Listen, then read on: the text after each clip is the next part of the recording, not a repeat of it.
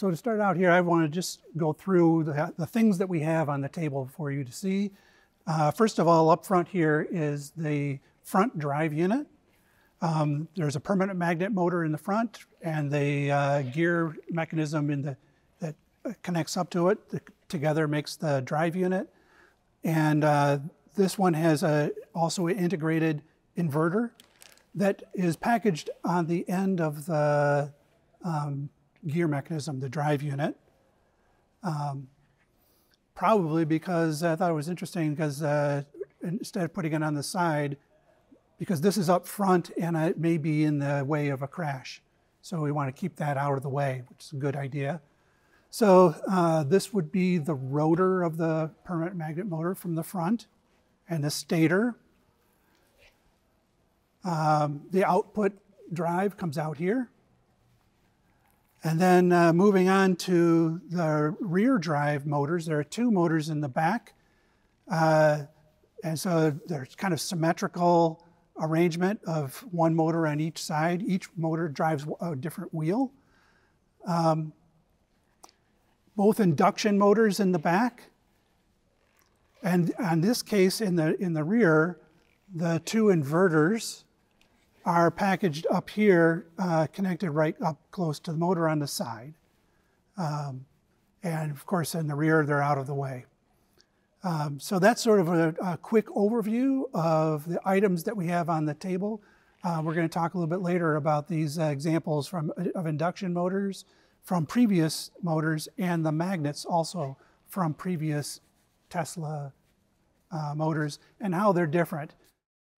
Hey boys and girls, welcome back to Munro Live. Today we're going to be looking a little bit here on the motors that we've gotten out of our Cyberbeast here. We're looking at, with all in told, 845 horsepower. Anyway, what we're going to do is Paul and I are going to be talking a little bit about what we found, what we like, and a couple of things that we don't much care for. First off, I'm gonna give a couple of notes or a couple of things that I feel are strongly strong points for this system. The first one is the fact that this PM motor here. Let me just move this out of the way a bit. The PM motor here with the this is the rotor and this is the stator. And you can see that Tesla's moved away from the woven system and gone to what we call hairpin. This one here is a little closer to what we saw. I think we saw in the Kia, right? It is similar to the Kia, and since they're both 800-volt motors, that makes a lot of sense. And in my first video, I went into quite a lot of detail on why it's a really good idea to go with this type of construction with 8 bars per slot. And so they get the best of both worlds, minimum losses for the motor. It's a good way to go. But anyways, that's what we're seeing here. And what else is nice about this is that the diameter of this stator is the same diameter as the stator that we've got for the induction motor. Now they're not only that, but they also look like they use very similar winding pattern. Yeah. We have to verify that when we get it apart, but it's clearly similar tooling or maybe identical tooling for. Well, not identical because if we look here, we can see the contact is about 3 inches here. Yeah, the stack length for that motor is smaller. And this one here is quite a bit bigger. So we should have taped or whatever, should have measured that earlier. But this does have quite a bit more power. In fact, I'm thinking that the cost of, I'm not going to get into a whole bunch of other details, but I think that the cost of this motor is equivalent to both those motors put together. Thanks to the 3-Dimensional Services Group for sponsoring this video. Whether you're looking to source metal stamping, precision CNC machining, laser cutting, welded assembly, or plastic injection molding, The three-dimensional services group should be the source to transform your EV, aerospace, appliance, or technology designs into reality, while also providing a bridge to start of production. Hey boys and girls, I'm here with Dan, and we're at Three-Dimensional Services Group. And Dan, this is pretty impressive. Why don't you give us a little background on what you guys do here? Okay, well, the Three-Dimensional Services Group was founded by Douglas Peterson 31 years ago. We've grown into the world's largest, most capable, and most agile prototype and low-volume manufacturer. In essence, we're a job shop on steroids.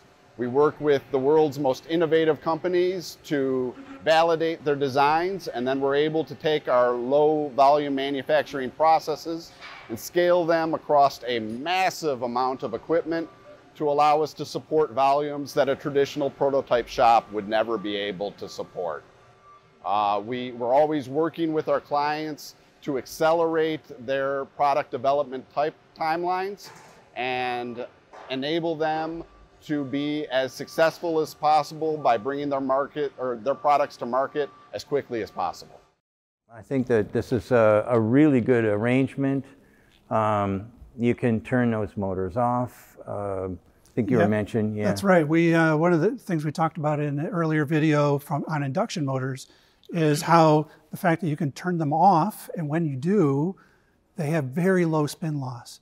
And so in addition to being lower cost, this is a way for Tesla to give them customers better electric range, especially on the highway. So on the highway, you only really need 20, 30 horsepower to propel the car down the road. And so the front motor alone can do the job, and these can be off. And that gives the customer the most electric range. Hyundai does it a little differently. They have 2 PM motors, but they have a disconnect clutch to allow them to disconnect one of the motors. And so Tesla's able to do this without the extra part of the disconnect clutch. Although they did use that disconnect clutch for the front motor to give them this limited slip differential capability, which is really a cool feature. Right. It's on the opposite side. Let's spin around and we'll have a look at that. So over here you can see this is how the diff is locked. I'm the wrong guy to do that. Why don't you just lift that up and down for a minute? Okay. So we can see from the this little part here is magnetically pulled down naturally, but in here there's an electromagnet. This electromagnet, when you energize it, pulls this apart and allows slip. So that allows the 2 axles, the 2 motors to, or the 2 wheels to operate independently or be locked together. Yeah. And that produces this locking differential, really handy off-road. Yeah, that's what it's really made for, is off-road. So when you put this thing into off-road mode, that'll be locked solid, and you'll get traction to every wheel. So yeah. So I'm very impressed with. There's a lot of little small things on here that you know, the general public is never going to see. One of them is the magnets. Let's go back over to the PM magnet here, or the PM rotor, I should say. And you can see that this is a little different than anything we've ever seen before. First off, the keeper doesn't go all the way up, which is fine from a weight standpoint, but we're a little worried about this. Now, this damage occurred when we pulled the motor out, but one of the functions of the end plate, this aluminum end plate, is to help retain these laminations.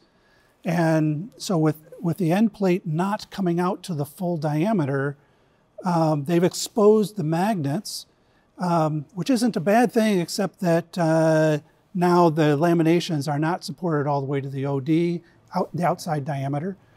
And there could be some issues with that. I think one of the things that they're doing here, though, is this opening it up allows oil, the cooling oil, to get to the magnets. And so they can help keep the magnets cool.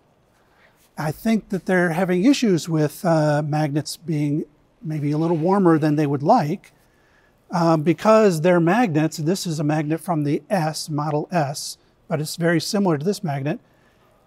They use these mono blocks magnets.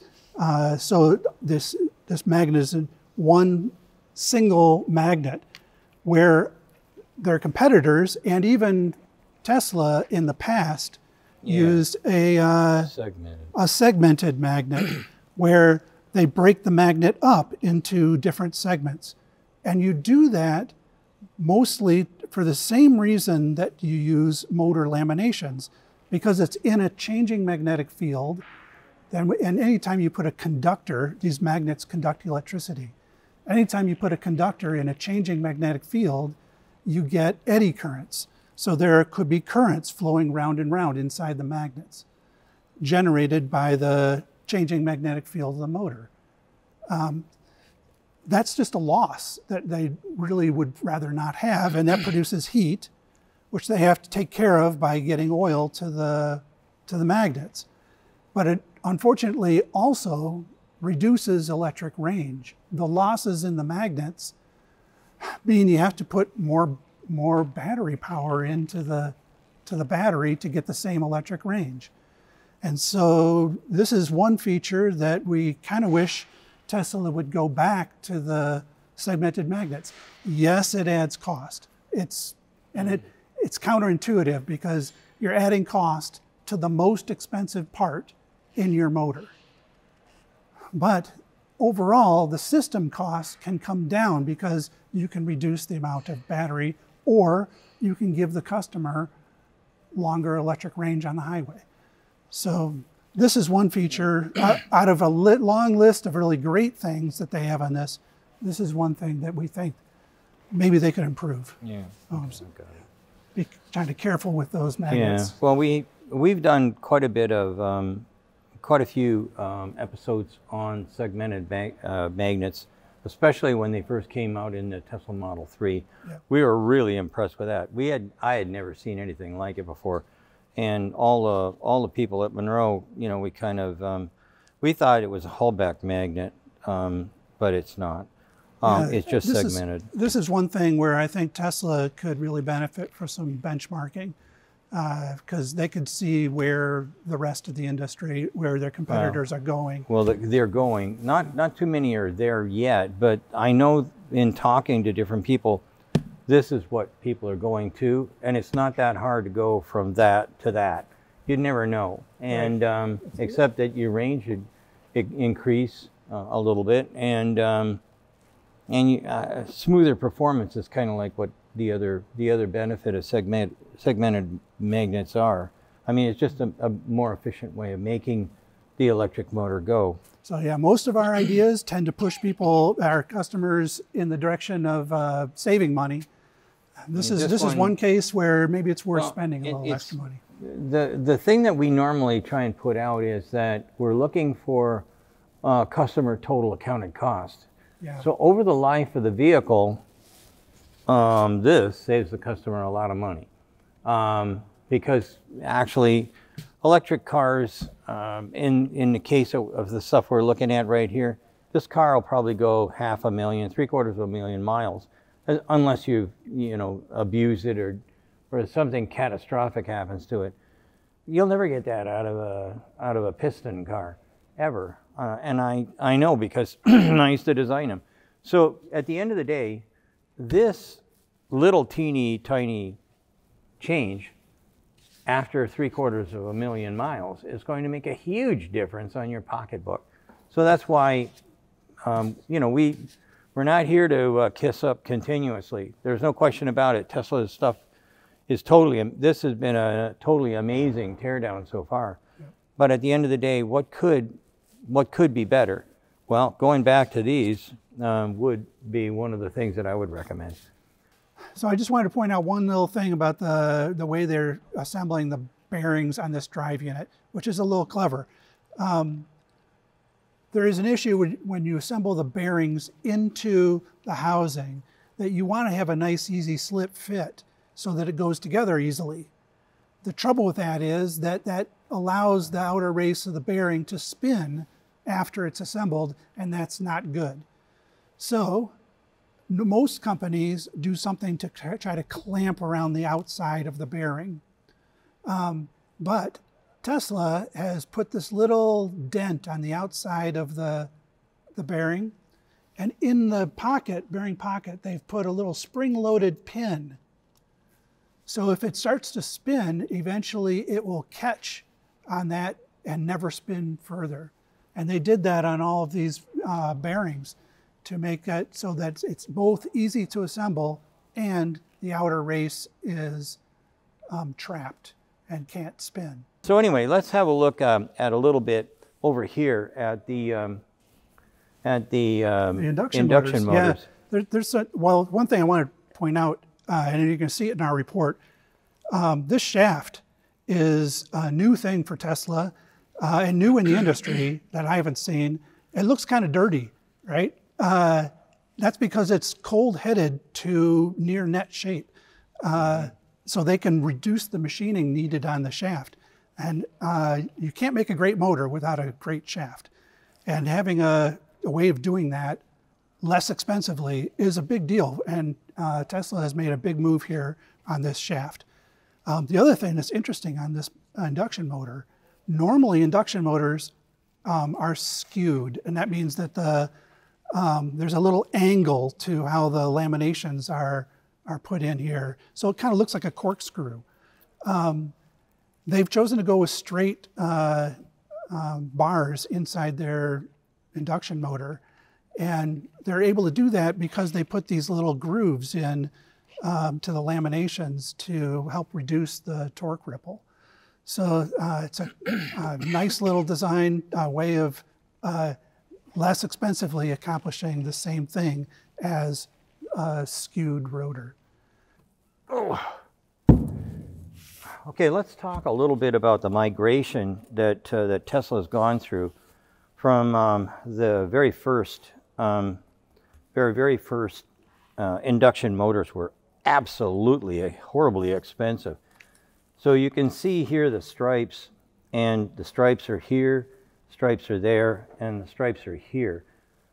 They kept that, which is different than what you look at the induction motor, or sorry, the PM motor.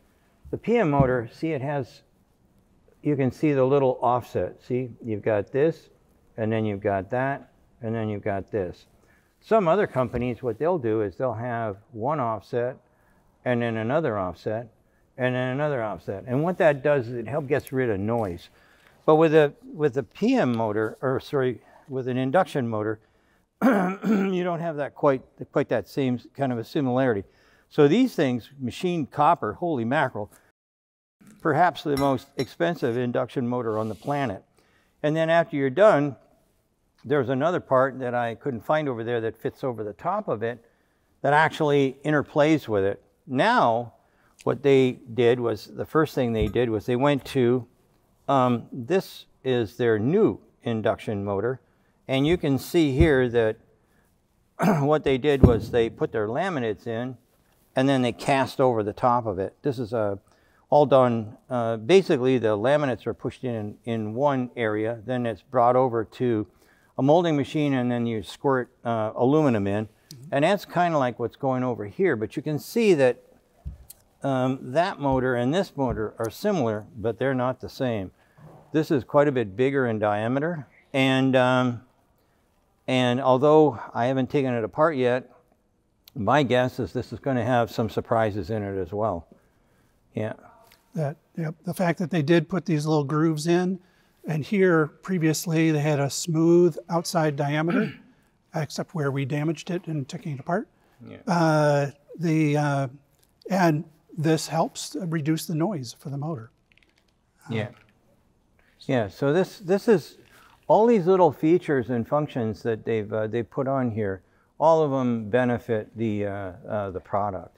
It does look like they have passages here And it's we haven't seen it for sure, but it's possible that they're using these to run oil through the motor to help cool it. I'm guessing that that's going to be as well. We don't like guessing too much. I don't like to guess a whole lot, but that's not really a guess. That's just a engineering assumption.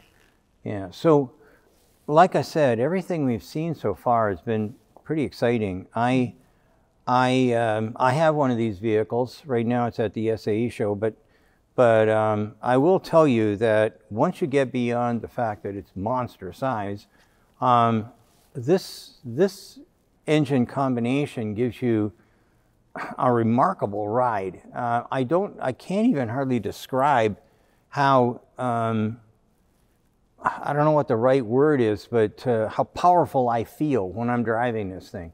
It's got an amazing, and it depends on which mode you put it on, of course, but it's just an amazing, amazing feeling. Okay, so that pretty much wraps up what we've seen so far on the three-motor design here. I'd like to thank you for watching Munro Live, and keep tuning, because this vehicle has got endless amounts of engineering know-how. Paul, any closing remarks there? I would agree, and stay tuned for our report on everything about this motor, this whole setup. Thanks so much.